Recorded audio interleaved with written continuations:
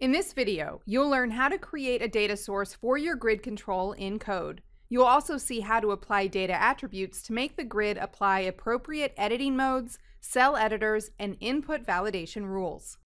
Let's start by creating a project with the DevExpress project wizard, available via the DevExpress templates collection as you create a new solution. Launch the app to see that there's sample data displayed by the grid. Switch to code to locate the source of this data. There's code automatically generated by the wizard, including the initGrid method call in the form constructor. This method populates a binding list with 5 instances of the person class. The binding list object is then assigned to the grid control's data source property. This is how you can create data in code in the simplest case. Define an object representing a record, then create a collection of such objects and assign the collection to the grid's data source property.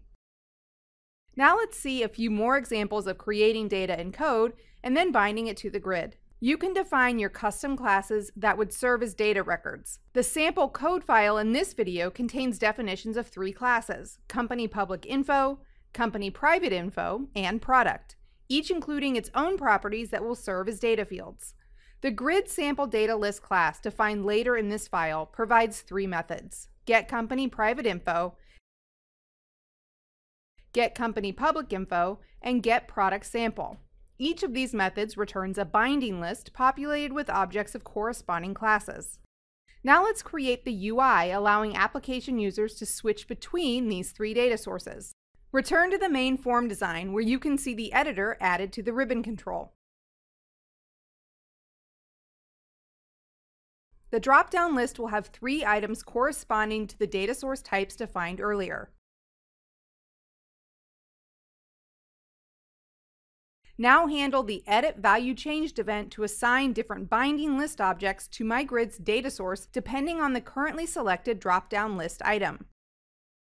To make sure that grid columns are recreated based on the currently available data fields, handle the Data Source Changed event that fires each time the grid receives a new data source. In the event handler, simply call the Populate Columns method that does exactly what is needed. Now run the application to see how this works. The application still starts with auto-generated sample data. If you select an item from the drop-down list in the ribbon, the grid will display data from the corresponding data source. Notice that all grid columns are displayed with their default editors and have default formatting applied. For instance, the product info data contains multi-line text that cannot be viewed entirely since the default grid cell editor allows only single-line text.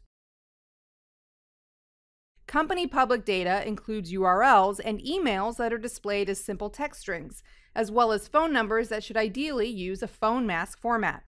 Finally, the private company info displays passwords that should not be immediately visible.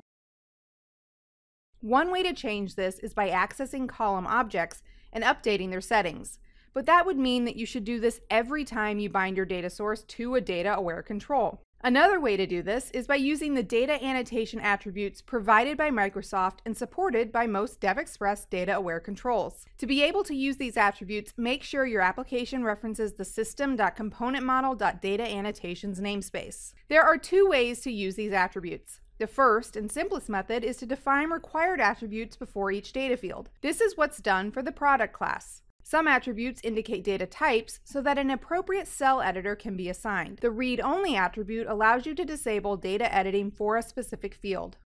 You can also apply data input validation rules as it's done by the range attribute. Launch the app and switch to the product info data to see how it looks now.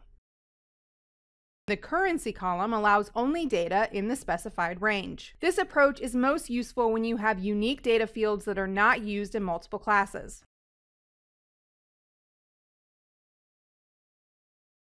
The multi-line text now uses the Memo Edit Cell Editor that allows us to view the text entirely.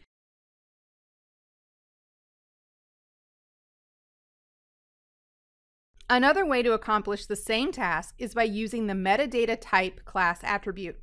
Using this approach, you can define a data field attribute once and then use the definition for multiple classes. It can also improve code readability, since data attributes don't have to precede every property definition.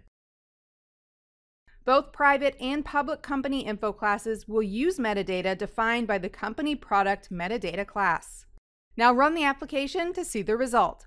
Switch to the public company info data source to see that URLs are now displayed as actual hyperlinks and phone numbers use the masked input.